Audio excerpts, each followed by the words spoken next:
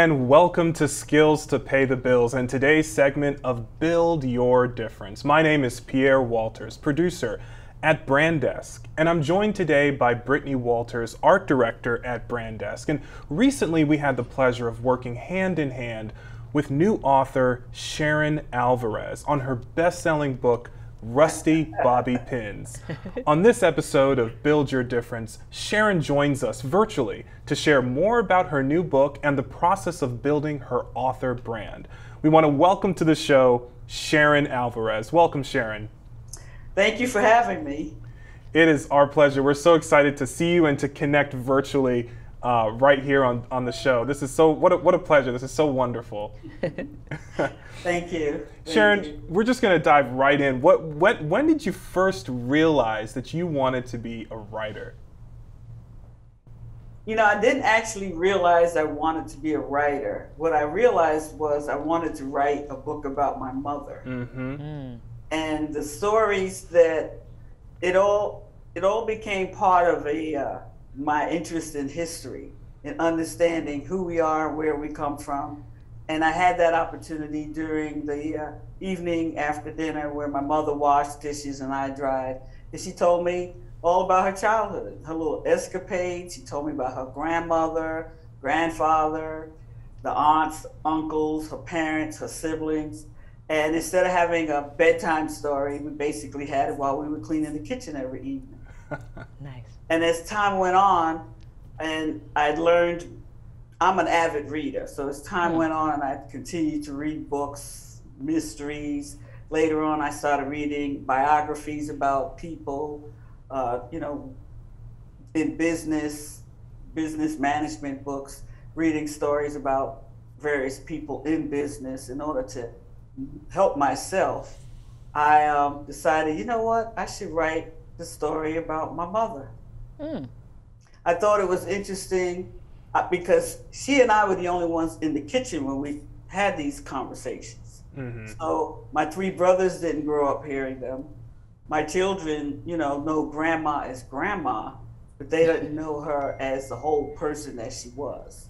I felt it was important for them to know her as a whole person because I felt like I knew her as a whole person. Wow. And I just felt that was important for them to know. Yeah. Sharyn, if I may ask, what does your family think of this book you've written about your mother? Well, the funny thing about it was it started out as a weekend activity. Saturday mornings, I'd get up and write a chapter here and there. And because I started writing it, I tell people I started writing it 20 years ago.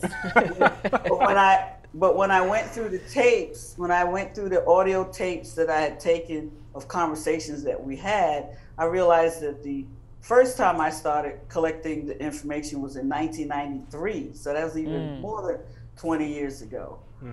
So that was the process. Now, what was the question again? Well, you know what we want to know is how long. I mean, you said 20 years, but like if you could kind of just sort of segment specifically the time you actually spent literally writing the book in front of your computer. Did you do it like bits and pieces over 20 years, or did you just sit down one day? I did it bits and pieces over 20 years. Whenever I had a chance to visit, I made sure I had a videotape or audio tape, and we would tape conversations. The coronavirus was the focus. Right. Now, I retired in 2016, and I just thought, well, when I retire, I could really knuckle down and get this done.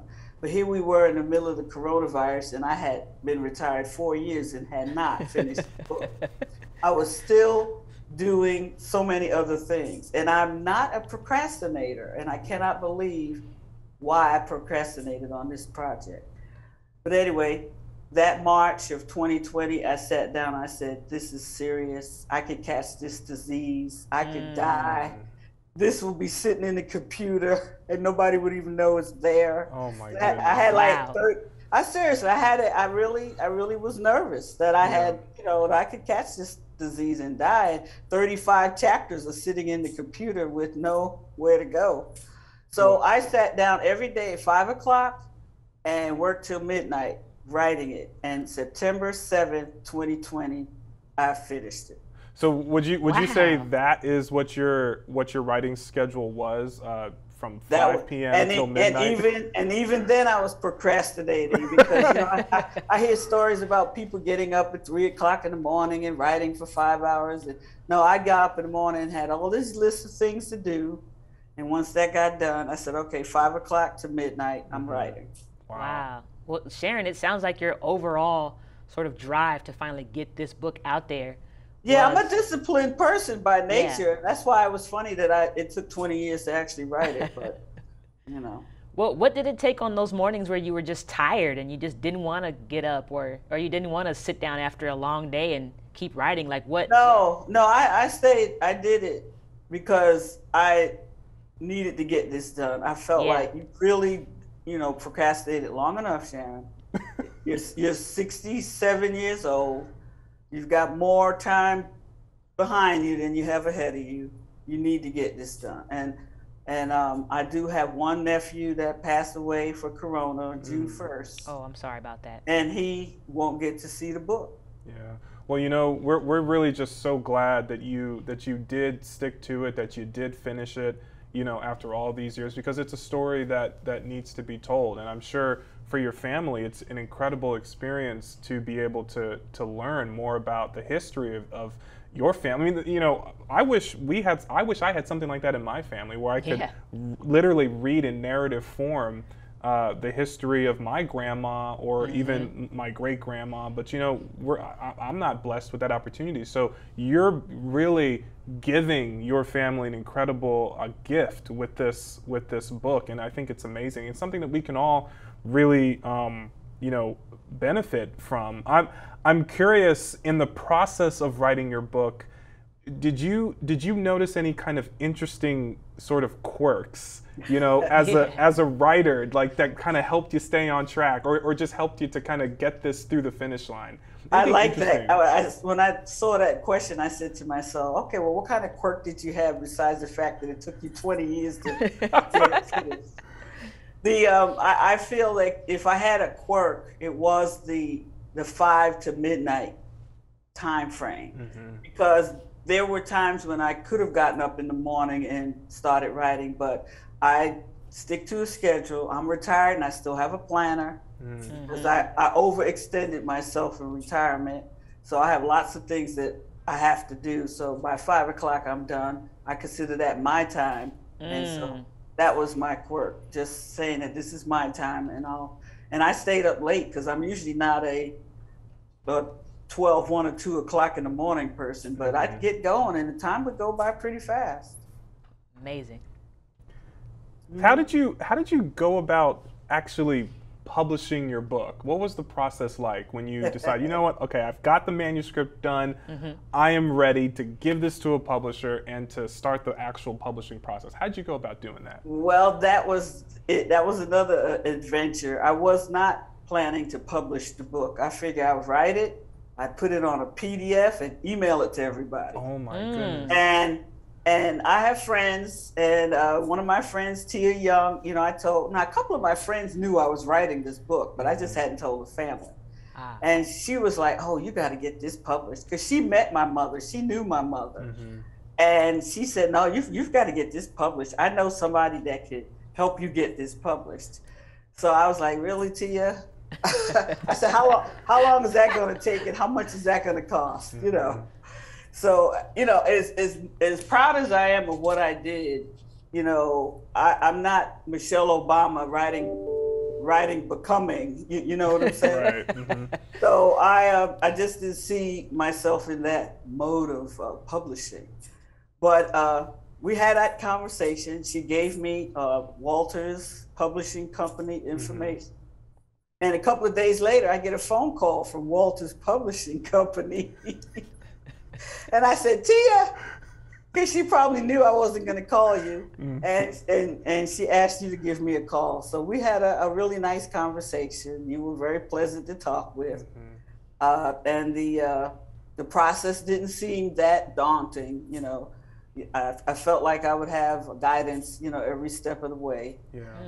So I said, it would look nice, if it's in a book form and, put it on a bookshelf and I could have copies, to give to the grandchildren because I actually have 2 grandchildren. Okay. And they were really excited that I was writing a book. Nice.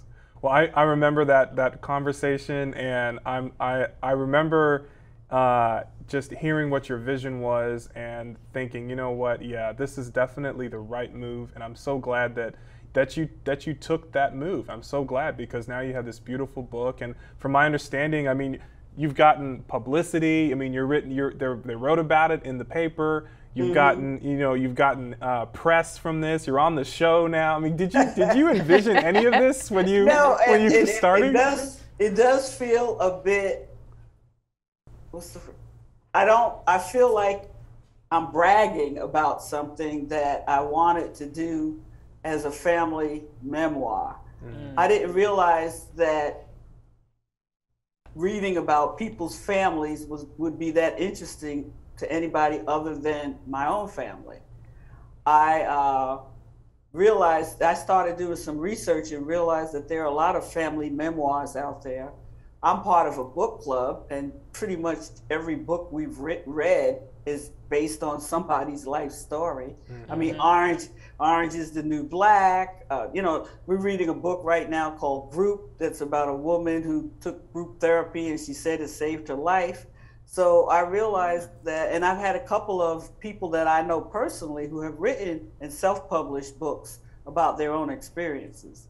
So I said to myself, okay, this is probably a genre that I hadn't thought much about, but it's interesting. And now that we're into the 23andMe and the Ancestry.com era, I thought it was interesting that people don't know about their ancestry and they got to go to a website. Right, right. And you know what? Let me just say that is I think we're all in that situation now. We all are like, wait a second, we have these resources that are available to us, but it's so wild that we have to go outside of our families in order to learn about our families. So I tell you what, I want to dive more into this, Sharyn, as soon as we come back from our break. So we're going to take a quick break. But for those of you watching, I want you to stay with us, because when we come back, we're going to learn more about Sharyn's unique author journey. Hi, I'm Josh Temple. You might have seen me on TV where I help folks turn their houses into dream homes. But forget construction. Parenting is the toughest job there is. So when you need help or advice, turn to the parenting experts at Boys Town. Welcome back to Skills to Pay the Bills and this segment of Build Your Difference. Today, Britney and I are joined virtually by Sharyn Alvarez as we learn more about her best-selling new book, Rusty Bobby Pins. Now, Britney, we were just getting into, family and this idea of, needing to go externally to these different services like 23andMe and whatever the other one is. Ancestors.com or whatever, to learn more about our own family. And here, Sharyn wrote a book that is talking about her family, so that newer members of her family, the next generation, can have a reference point. And we should do, more families should do this, don't you think? I think it's a wonderful step that Sharyn took. I mean, just hearing about your whole process, Sharyn, about how long it was on your mind, and just the things you may have told yourself to stop yourself from accomplishing this. And now here you are, you're at the other end of that, and seeing how it's affecting not only your family, but people outside of your family and inspiring them. What does your family think of all this? What do they think of your writing? Like I said in the beginning, I hadn't told my family I'd been writing this book. My mother knew I was writing it. And she was aware. In fact, I tried to get her to write it. She was like, no, that's okay.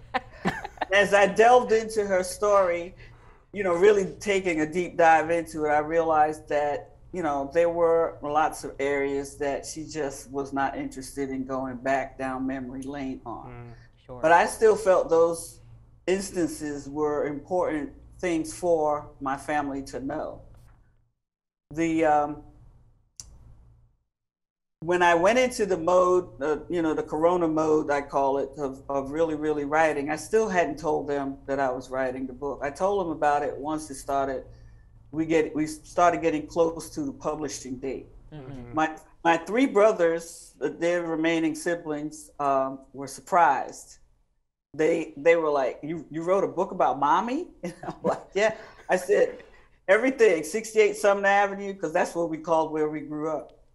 And they said, well, I certainly want to read that. And then they started telling some of their childhood friends that they still were in touch with, which I thought was interesting because I'm not in touch with many of the kids that I knew, you know, back in 68 Sumner Avenue, but they are. Yeah. Then I told my children about it, you know, my daughter and my son, and they were like, okay. And the grandchildren knew. Now they are 8 years old, twins, and they were really excited. They kept asking me, when's your book going to be done, Grandma? And I just gave it to them earlier this week. I gave them their own copy, and they were like really excited. They were in the car the whole time flipping through it. That's so cute. You know, Sharyn, I'm really curious. What was one of the most sort of surprising things you learned as you were writing your book? One thing that I learned, at one point I gave the book draft to my daughter and daughter-in-law to review it because I felt like I could not find my errors. I would find errors, I would make the adjustments, send them in to the publisher, and then come back and read the draft again and find a whole lot more errors. And I'm like, why didn't you see this the first time you were looking at this? So I gave it to my daughter and daughter-in-law to read the book and figure a fresh set of eyes, and they could look at it. And my daughter was hesitant to read the book. And I asked her why. She said, well, because I know at some point you're going to have to talk about Felicia, and that's going to make me sad. She said, but when I read the book, you didn't talk about Felicia. And I said, yes, I did. Yes, I did. And she said, no, not the way you should have talked about it.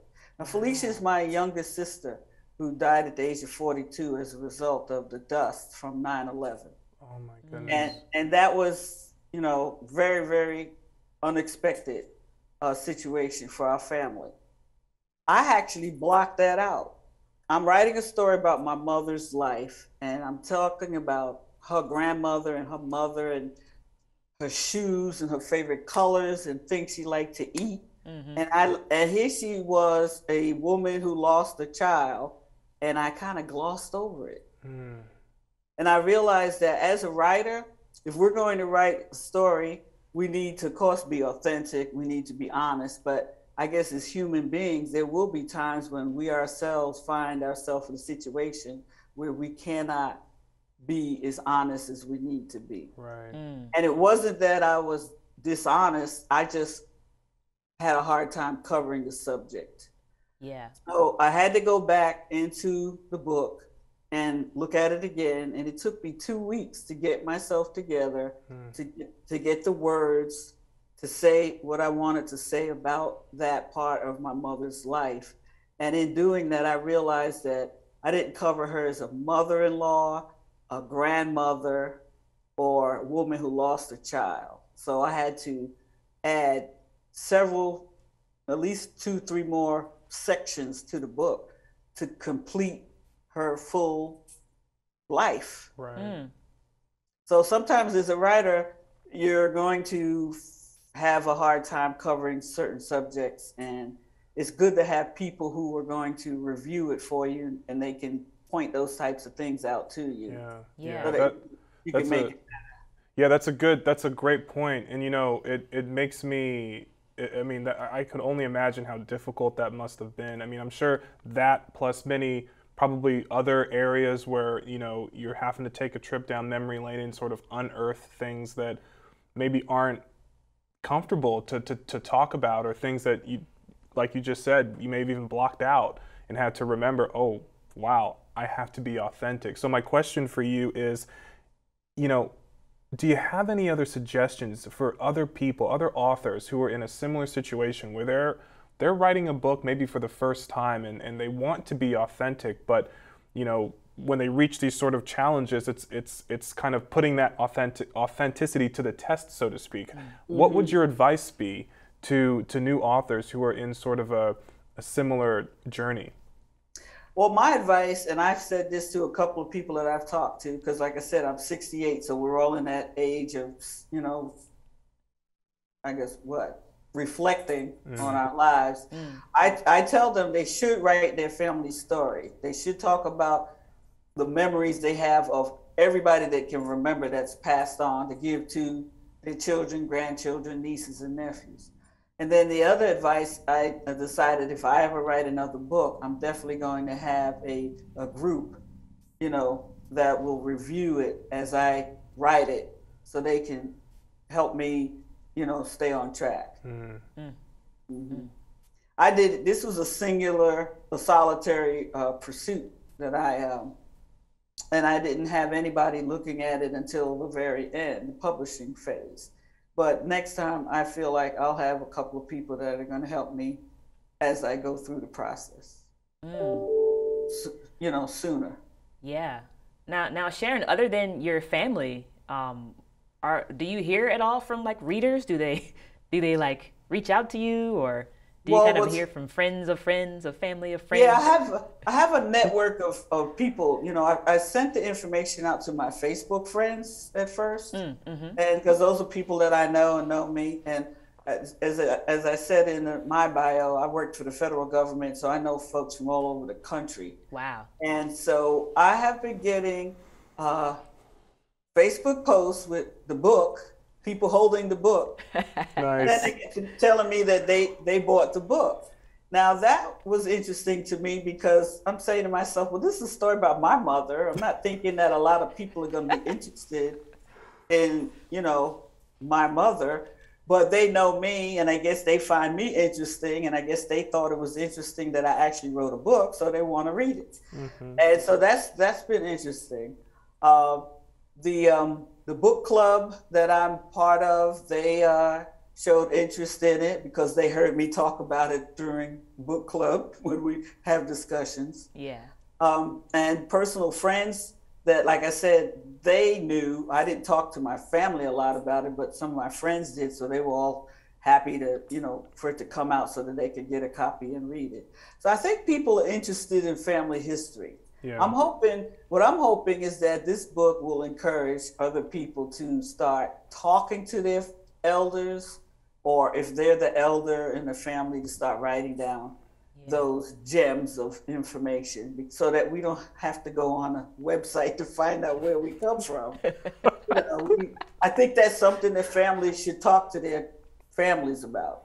It absolutely is. And it's shocking to me that it's not really the case at the moment. It really is shocking to me. And I think it wasn't until we began having discussions about your book that I even really realized, wait a second, why don't I have this in my family? You know, and there's definitely an older generation in my own family that I think would love to do something like this, and I haven't even brought that to them as an option. And like I said, I started writing this when I was in my 40s. I was always interested in photographs and family history, and that's because my mother read verbally, you know, told me these stories as a child.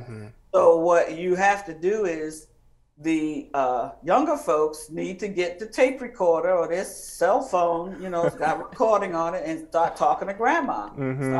Start talking. And now I, in addition to writing stories about my mother, I did some research on her sister-in-law, Helen. They were good friends. I talked to Helen. I talked to my uncle, who was still alive at the time, and got some information from him. He had a good memory. So even after my mother died, there was still a couple of other folks that I spoke to who gave me other information.